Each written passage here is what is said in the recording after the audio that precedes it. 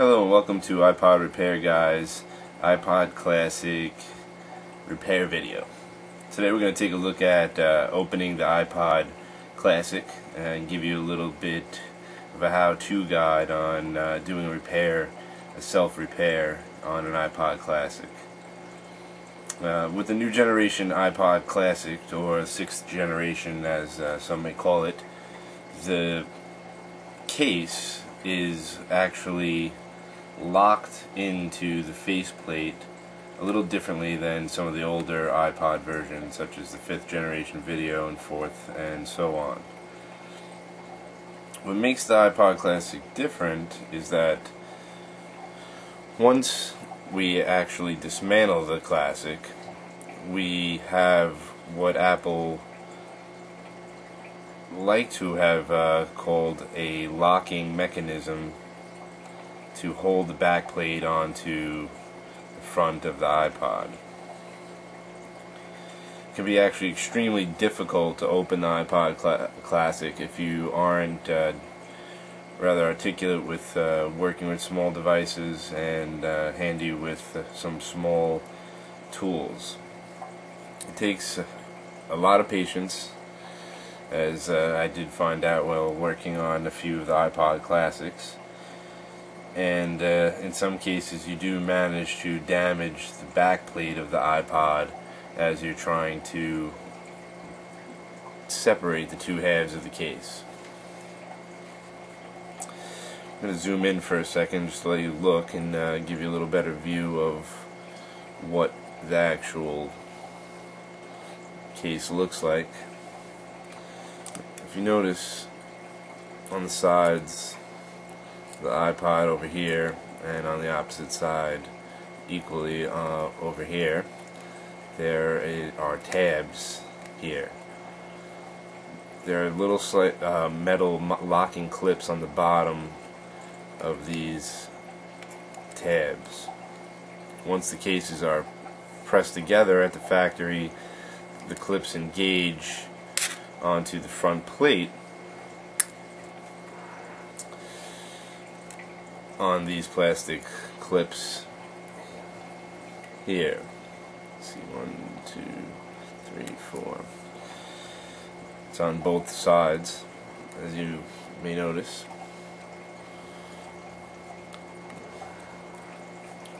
There's also a locking tab on the front of the iPod, or the top, should I say. Take a look at the back plate.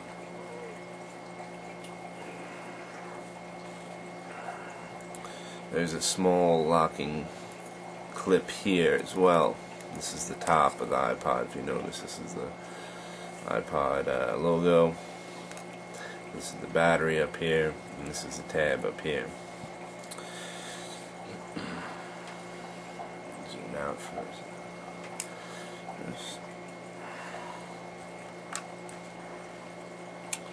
With the two halves placed together, you can see the iPod will snap into place.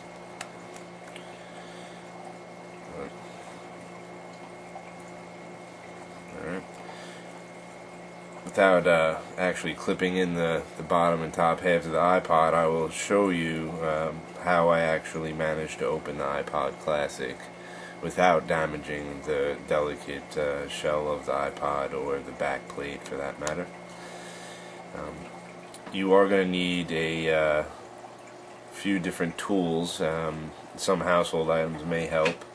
Also some of these non-marring, or marring as you may call them, opening tools. They're more like a nylon or acrylic plastic tool that is meant not to damage the iPod case while you're opening it. This typically works better on the iPod videos and the older versions. I did go through more than one or two of these tools. They do break when you put excessive force on it. That's natural. They do wear down as well, since they are just plastic and thinly tipped as well. Did have a pair of you have a pair of these tweezers that are round edge tweezers. Actually, they're not sharp or pointy for that matter. They're very thin, and they cause little damage as long as you're working delicately with them. I also have here a handy multi-tool. The tool actually does have a few attachments here. This piece I actually found very helpful, just because of the thin, slightly angled tip of the tool. Was a good tool to actually start to disassemble the two halves of the iPod. With that, I also recommend the use of small screwdrivers. They're also very helpful, although they tend to be a little bit more delicate and can break. The tips can break.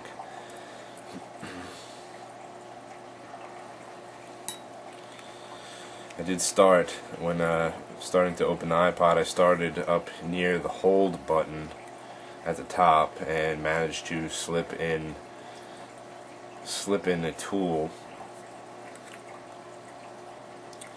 between the two halves when it's pressed together, and just open or separate slightly the metal case from the plastic. This was just done enough so that I can start to work some of the other tools into the case and work eventually around the entire case. A great deal of patience is needed to actually open the iPod. It did take me some time to do it without making any significant damage to the case or the internal pieces. Once I was able to get the tool into the area near the hold button, I worked this flat tweezer to separate slightly the case, eventually making it over to the clip, and was able to get under the clip and kind of pry it away from the front faceplate.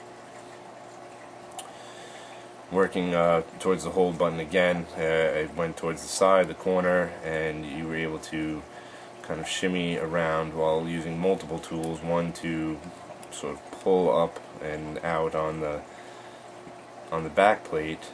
I was able to manipulate other tools into the sides of this unit, and then work my way down the side, slowly prying and dislodging the other clips around the board, around the front faceplate.